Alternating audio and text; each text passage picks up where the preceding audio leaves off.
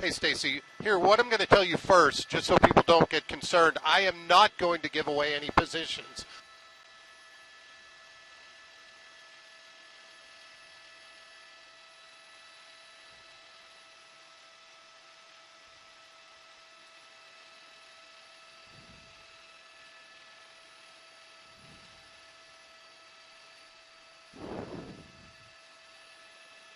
Ten four.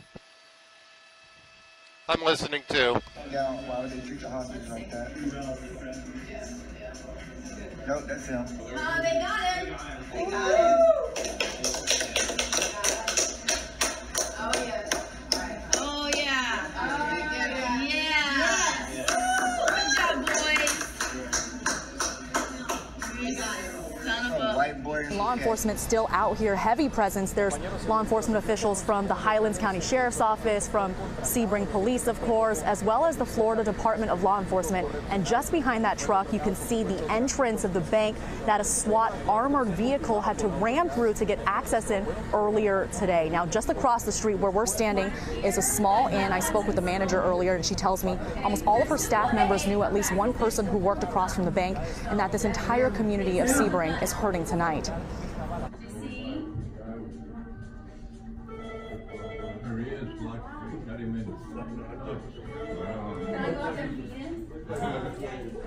Oh, yeah. Oh, my God, it looks like Jacob. Right there. Not your buddy, is he? Oh boy, stupid. White boy. He's probably Make him walk and shame a walk. 19 or 20 years old.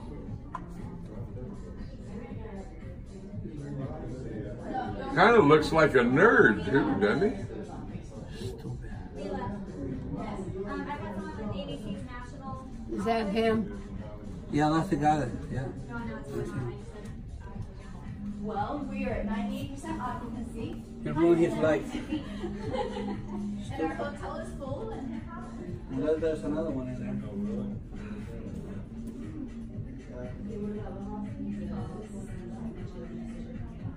Stupid, stupid.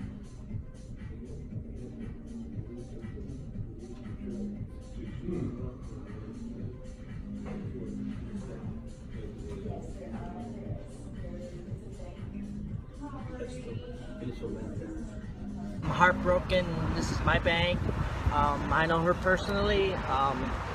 She worked at the SunTrust in Avon Park. She worked for many, many years. It's very heartbroken to me to find out that when I was in Sunny Lake picking up my roommate's grandson, it was on lockdown. We went a long time. I scanned my Facebook, my phone, and realized it was this bank that I go to, and realized one of my friends worked there. When I saw that, I just started freaking out.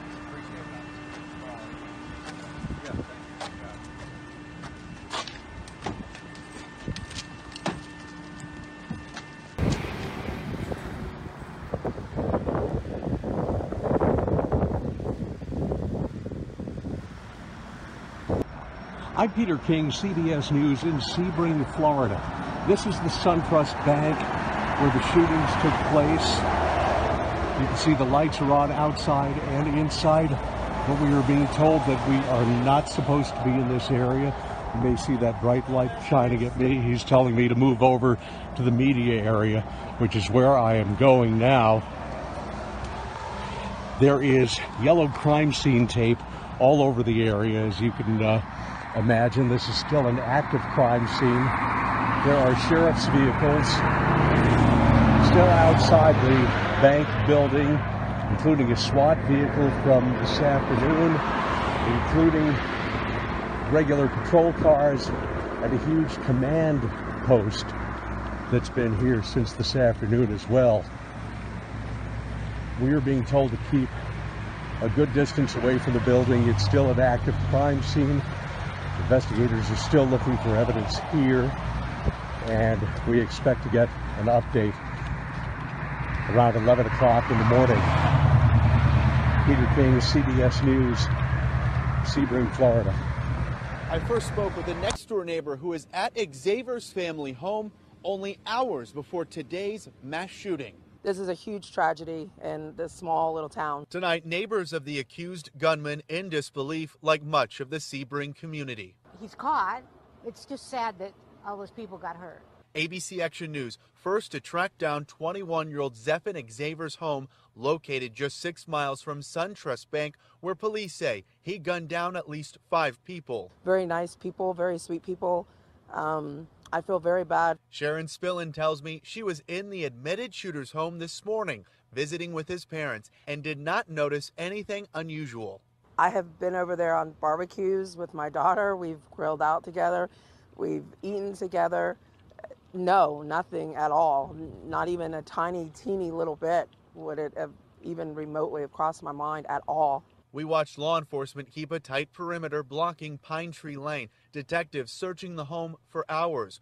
We've learned Xaver was a correctional officer trainee in nearby Avon Park before resigning 2 weeks ago.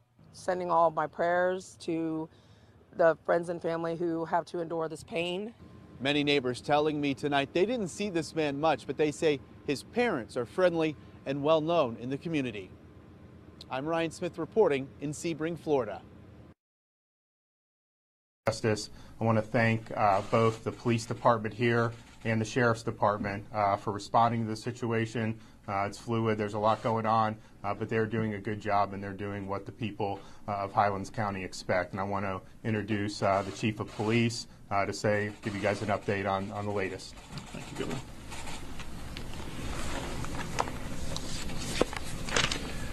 As the governor mentioned, today's been a tragic day in our community. We've suffered a significant loss at the hands of a senseless criminal doing a senseless crime. This afternoon at approximately 12:36 p.m., officers of the Sebring Police Department and the Highlands County Sheriff's Office responded to a bank located at 1901 U.S. Highway 27 South after a subject contacted our Consolidated Dispatch Center and said that he had entered the bank and began shooting. Our units and units from the Sheriff's Office responded, established a secure scene, and began negotiating with the subject utilizing the Highlands County Sheriff's Office crisis negotiation team. While engaged in negotiations, I ordered or asked the sheriff to send in the tactical unit or their SWAT team in an attempt to recover potential victims and take the subject into custody. After an assessment of the scene, we were sorry to learn that we have at least 5 victims, people who were senselessly murdered as a result of his act in this bank.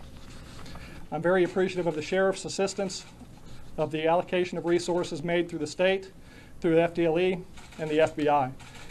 As the governor mentioned, this is a very dynamic and ongoing investigation. I'm sure several details will come as the investigation continues. What we do know right now is that the gentleman that's been taken into custody as a result of this is a gentleman by the name of Zephen Xaver. He's 21 years of age and lives here in Sebring. The identity of the victims has not been committed yet or done yet. It's not complete. We are still processing the crime scene, and we have not conducted victim notifications for the families involved. We ask that you please keep them in your prayers, keep them in your thoughts, and help Sebring and our community stay strong. I'd like to introduce Sheriff Blackman, and again, thank you for your assistance. Thank you, Chief.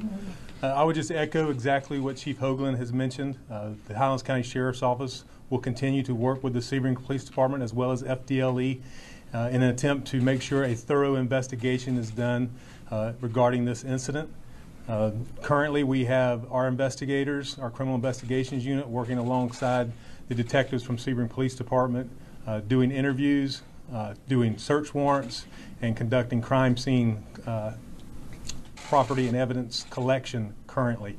We're not going to take any questions this afternoon, but tomorrow at 11 o'clock, as more information unfolds, we will have another press conference, and hopefully we'll have some answers to some of your questions at that point. So thank you very much, and we'll see you tomorrow at 11. Can you spell the name of the suspect?